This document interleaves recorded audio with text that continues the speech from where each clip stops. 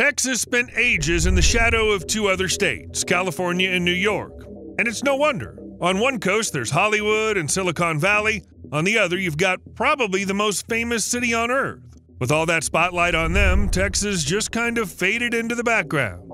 And it's about time, because Texas is the second biggest state in the U.S. with a powerful economy, a rich history, and loads of national landmarks. It shouldn't be underestimated. And it looks like people are finally starting to get that. Texas's rank among the most important U.S. states is changing so fast it's practically on the verge of claiming the top spot.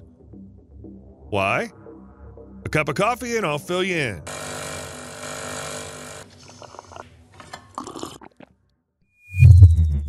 Just an unobtrusive reminder to do a little something under the video. And thanks to those who get my wish to stay anonymous. Where should we begin the story of Texas's rise? Oddly enough, with California, a state that held the top spot for so long as the most important one in America, but lately more people have been moving away from California than settling there for good. Alongside a surprisingly fast drop in population, housing prices have gone up in the state, and so have utility bills. It's obvious this isn't exactly encouraging for newcomers. In the end, California lost 817,669 people in 2022 alone. And over the past 2 decades, more people have been moving out of the state every year than moving in. Apart from sky-high housing prices, Californians also have to contend with massive expenses for essentials like groceries, transportation, and healthcare. I've already mentioned utilities. All of this forces many to consider the difficult decision of moving to a new place. For comparison, you can buy a house like this in California or one like this in Texas. Each goes for roughly $150,000. The average price of a single-family home in California is a staggering $737,677, which is more than twice the national average. All of this really affects people who live and work in California. Between 2018 and 2022, 352 companies moved their headquarters to other states. The reasons given include rising operational costs, stricter regulations, and concerns about the business climate. And where do people tend to move from California? Exactly, to Texas. According to the census, 102,442 people moved there from California. Arizona comes in second with 74,157 people. Yeah, the gap is that big. While California's population is shrinking, Texas's population is only growing. It's actually gone up by 19% from 25.2 million people in 2010. For comparison, the entire U.S. population grew by 7.7% during the same period. The biggest increase was seen in Harris County, where the population grew by 673,371 people. It's not too surprising. This is where Houston's located, the largest city in Texas, and the 4th most populous city in the United States. On this map, you can clearly see the population changes. The dark green areas are where the population has increased the most, and the orange ones are where it's decreased. In 2010, Texas's population growth was mostly due to births, but by 2023, the majority of the growth came from people moving in. According to the latest estimates from the U.S. Census Bureau, Texas' population grew more than any other state in 2023. To give you an idea, it increased by nearly 500,000 people. The increase in the U.S. population is driven by lower death rates, and migration has bounced back to the levels seen before the pandemic. 6 out of the 10 counties in the U.S. that grew the fastest from 2022 to 2023 are located in Texas. Kaufman County, located east of Dallas, is leading the way with a 7.6% increase. Rockwall and Liberty counties follow closely behind. They showed a spike in growth at 6.5% and 5.7% respectively. In 2023, Texas welcomed 473,000 new people, more than all 50 states combined. Naturally, the population growth is concentrated in the cities, though some people prefer the countryside. According to estimates from the Texas Demographics Center, about 70% of Texas residents live in the 4 largest metro areas, including Dallas-Fort Worth, Houston, San Antonio, and Austin. These same 4 cities made it onto the top 10 largest cities with the biggest population growth from 2022 to 2023. Overall, it makes perfect sense. The population of Texas hasn't just grown and then stopped, it's still growing. If things continue as they are, it's expected that by the state's 200th anniversary in 2036, the population will increase by 3 to 5 million people. By 2060, Texas will have between 36 and 44 million people. Considering the outflow of people from California, there's a chance that in a few decades, Texas could become the most populated state in the country. Why do people head to Texas? Well, it's pretty simple and clear. They're attracted by job opportunities and more affordable housing, especially compared to California. The cost of living is generally lower, the atmosphere is family-friendly. What's there to say? Texas is booming, and according to the census data, the main drivers of its growth are mostly young people. In terms of numbers, millennials made up 40.5% of those who moved to Texas between 2021 and 2022, and Gen Z made up about 30%. Now take a look at this. This is the Texas Triangle, and it has nothing to do with the Bermuda Triangle. The Texas Triangle is a mega region that includes the 4 largest cities of the state: Houston, Austin, San Antonio, and Dallas-Fort Worth. I've mentioned these cities before. It's here that around 70% of Texas' population lives. Also, more than 75% of Texas' GDP is generated here in the Triangle. It's expected that over the next 40 years, the region will grow by more than 65%, and by 2050, around 35 million people will live in the Triangle. By the way, Texas has the highest number of densely populated cities in the country. If you take a list of the 25 U.S. cities with the largest populations, 6 of them will be in Texas. Even California only has 4 cities on that list. So the population in Texas keeps growing, which means more housing is needed. And the state's working on that. From 2010 to 2022, Texas was number 1 in the country for building new homes. During this time, about 2.5 million homes were built, which accounts for 22.5% of all homes in the state. Oh, and don't forget, the electors' votes are distributed between states based on the population census. Electors are special representatives from each state who choose the president after regular citizens vote. Each state gets a number of votes equal to the number of senators and representatives in its delegation in the U.S. Congress. If you're not into American politics, this might seem complicated, but I'll try to make it simpler.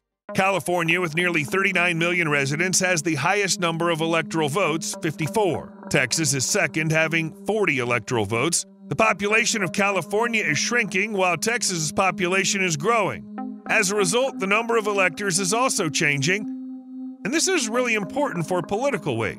There are predictions that by 2030, California will lose 4 votes, while Texas, on the other hand, will gain 4 votes. According to other forecasts, California will have 48 votes by 2030, and Texas will have 42. But either way, that really shrinks the gap and makes any election battle damn tense.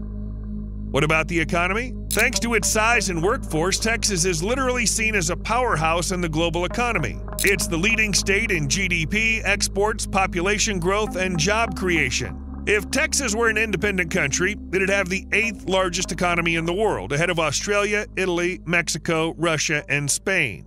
Yes, it's ranked 8th for now. Companies keep moving to the state to find good employees, and there are more than 15 million people here. Plus, in Texas, you can take advantage of world-class infrastructure with international access by land, sea, and air. Texas has over 300 trade schools and 125 technical programs. The state actively supports companies, both big and small, and it supports them so well that over 100 out of the 1,000 largest public and private companies in the U.S. are based in Texas. Texas makes up almost 10% of the U.S. economy, and in less than 30 years, the state's economy has more than doubled. To give you an idea of the scale, in 2022, Texas GDP reached $1.88 trillion, falling behind California's economy, which was at $2.89 trillion. But every year, the gap between these two giants is getting smaller and smaller. While inflation, supply chain issues, and labor shortages are plaguing businesses across the country, it seems that both companies and skilled workers are flocking to various cities in Texas. To understand why Texas is the best state for business, just take a look at the low tax rates. They let companies invest in their employees, expand into new markets, and boost their profits. The economy of the state is as good as its ability to deliver its products out into the world, but Texas's massive infrastructure ensures that the state remains a top exporter. Texas offers the largest transportation network in the country, with over 313,000 miles of public roads, nearly 10,500 miles of railroads, 380 airports, and 16 seaports. It's hard to pass up opportunities like these. Besides, the state's increasingly positioning itself as a corporate haven for businesses and an economic refuge for people looking for a more affordable cost of living. and it's working. But there's also something else Texas can brag about that helps keep the state's economy going: natural resources. Texas produces over 40% of America's oil and nearly a quarter of the country's natural gas. It's also the leading state in wind energy production and second in solar power. But while you can find sunshine and wind in a lot of places, natural resources are a whole different matter. The oil and gas industry is the backbone of Texas's economy. You could even say that Texas has more oil and gas than any other state. There are 5 major oil and gas formations here, including the Permian Basin, which accounts for 44% of the country's crude oil production and 17% of natural gas production. In 2023, Texas was also recognized as the largest exporter of energy resources, 65% of U.S. energy exports coming from there. And let's not forget about the oil and gas pipelines. Without them, extracting natural resources would be pointless. So in Texas, there are almost 490,000 miles of pipelines delivering oil and gas where they're needed. They run both within the country and beyond its borders. Oil and gas production has been breaking records since 2023, and it looks like it's only going to keep growing. Data from open sources show that Texas is ready to stay the energy leader of the country for many years. Why wouldn't it, when there are natural resources, infrastructure, and a workforce? Over 200,000 Texans work in oil and gas, and their average income ranges from $60,000 to $100,000 a year. But 200,000 people are only those directly involved in extraction. In fact, over 1 million jobs are indirectly supported by the oil and gas industry, from restaurants and hotels to retail stores. And what about the income? Texas gets more than $26.3 billion from the oil and gas sector. That brings in $72 million every day for schools, roads, emergency services, and much more. Besides natural resources, Texas's location also gives it easy access to air travel across the United States and Latin America. Look at the map. Texas is in the heart of the country, so it's the perfect spot for logistics operations. From here, goods can be distributed efficiently to major markets across the U.S. Since Texas has access to everything, major highways, railroads, and airports, companies in Texas can easily reach customers all over the country, doing it faster and much cheaper than from any other state.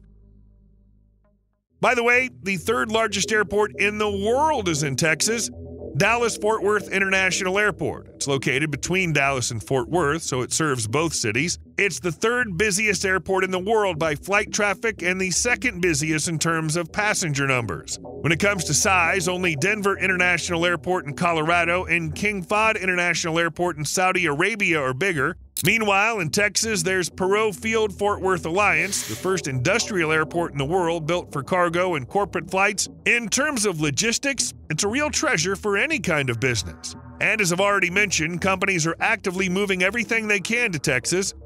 First and foremost, of course, their headquarters, and many are moving here from California. A whole wave of big companies, including Charles Schwab and Oracle, have left the Golden State for Texas in recent years. Chevron, the oil giant that had been in California since 1879, became the last company to make the move to Texas at the time this video was made. This happened after California sued the company over risks related to fossil fuels. Elon Musk also announced he's moving the headquarters of the former Twitter and SpaceX to Texas, and this isn't his first move. Back in 2021, Musk moved Tesla's headquarters from Palo Alto, California to Austin, Texas. Among other companies that have moved to Texas from California in recent years are Hewlett-Packard Enterprise and Toyota Motor North America. In the end, Texas took first place for net job growth from businesses that moved to the state between 2010 and 2019, and most of these jobs came from California.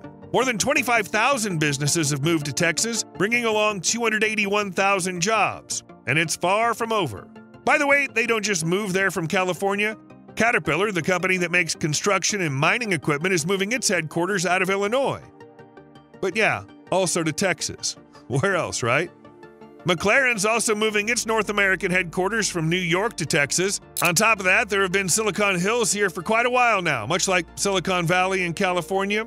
And so, with everything going on lately, discussions have begun about whether these hills can turn into the new valley, reaching everything Silicon Valley has accomplished and more. Texas is also leading as the headquarters of headquarters. Right now, 55 companies from the Fortune 500 list have their headquarters here, which is the highest number in any state. But aside from companies that are fully moving to Texas, there are also those opening new offices there. Maybe they're just testing the waters before making the move? Apple, for example, has filed an application to build a 5-story building with an area of 215,000 square feet. The work should be completed by March 2025. Google is also expanding its presence in Texas and renting 2 large warehouses in the Dallas-Fort Worth area. It's said that the company rents 47 acres in total, which are used as a data processing center. Recently, Samsung Electronics Co. announced the construction of a massive new semiconductor plant in Taylor, Texas, on the northeast edge of Austin. This also means new jobs, economic growth, and other perks. In general, Texas's future looks pretty awesome. Space Texas. Like I've already said, one of the companies picking Texas for their HQ is SpaceX. But for this company, the office isn't just an office, it's even cooler, a whole space base. Starbase is an industrial and launch complex for rockets, serving as the main place for testing and producing Starship rockets, and on top of that, it's also the company's headquarters. What's my point? The point is Texas might become even more powerful thanks to new space missions. Elon Musk announced that within the next 2 years, his company plans to launch around 5 uncrewed Starship missions to Mars. Plus, Musk emphasized that SpaceX intends to increase the number of ships sent to Mars, regardless of whether the landings succeed. The goal is for anyone who wants to become a space traveler and head to Mars to be able to do so. Sounds amazing. Super expensive, dangerous, a bit insane, but amazing. The truth is, how soon we'll be able to head to Mars will depend on how well the uncrewed missions go. If most of the missions are successful, crewed flights might begin in as little as 4 years. But that's the best case scenario because there are always unexpected issues, and they're bound to come up. Earlier, Elon Musk said that the first uncrewed mission to Mars could happen within 5 years, and a crewed landing on the planet is possible only in 7. Helpful sheep. How else is Texas different from other states? For one thing, they're about to hire some pretty unconventional workers. Texas plans to let over 6,000 sheep roam around 8 solar farms. These animals will act as live gardeners, munching on vegetation over more than 10,100 acres, taking care of the solar plants. Interestingly, this will be the largest agreement in the U.S. for using sheep in this way. And believe me, they'll be pretty comfortable there. It's said that in hot weather, sheep can find shade under solar panels, plus there's always food in the form of various weeds. As a result, this kind of grazing should reduce the use of herbicides and fossil fuel-powered lawnmowers. On top of that, sheep manure serves as natural fertilizer, and their wool carries seeds of wildflowers that sprout in their hoof prints. Also, sheep improve soil health. For example, Enel tested solar grazing in Minnesota and noticed that in some areas the organic matter content increased by over 2 times. This symbiosis of solar energy and agriculture even has a name: agrivoltaics. This solution not only helps solar farms run more efficiently, but also provides ecosystem services. Plus, it boosts local economic development. To put it simply, solar farm owners spend less on maintenance and sheep owners get jobs for their sheep. The sheep get food and everyone's happy. 3D printed neighborhood. In addition to sheep and spaceships, you can also find some unusual buildings in Texas. On the banks of the San Gabriel River among the hills of Georgetown, Texas, they're wrapping up the world's largest 3D printed village. This place, known as Wolf Ranch, is located about 30 miles north of Austin. The project started in 2022 and involves building 100 homes, making it the largest 3D printed housing initiative. Just 2 years after work began, the neighborhood's almost ready and will soon start welcoming residents. This whole thing was started by 2 companies, Icon, specializing in large-scale 3D printing, and Lenner, one of the largest home builders in the U.S. To make 3D printed houses possible, specially designed massive 3D printers were used. They gradually laid down layers of concrete and other materials, creating a pre-programmed design. On top of the buildings, metal roofing with standing seams was installed, and all of this was completed with solar panels providing the house with electricity. Seems like they didn't use any sheep, but that's for now. Icon says that 3D printing makes it possible to build homes fast and at a large scale while saving energy and cutting down on waste. So the final buildings aren't just high-tech, but also eco-friendly and pretty expensive. In August 2024, there were 8 models to choose from. The least expensive one cost $430,000. and had 1,570 square feet of living space, including 3 bedrooms and 2 bathrooms. There are bigger and pricier versions available, but their prices aren't specified.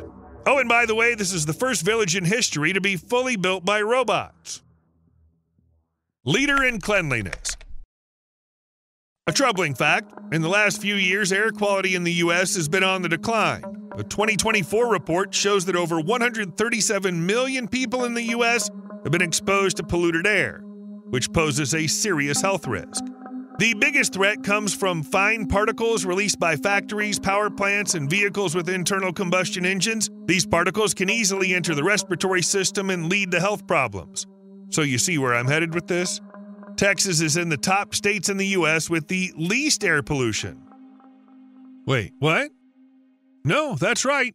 Even with the oil and gas production, the highways, the airports, and all the factories, this state still has a lot of spots where you can go for a walk and take a deep breath of fresh air. These aren't just words. The air quality in Texas is confirmed by a study called A Breath of Fresh Air. The air quality was assessed over 5 years to identify the cleanest spots in the U.S.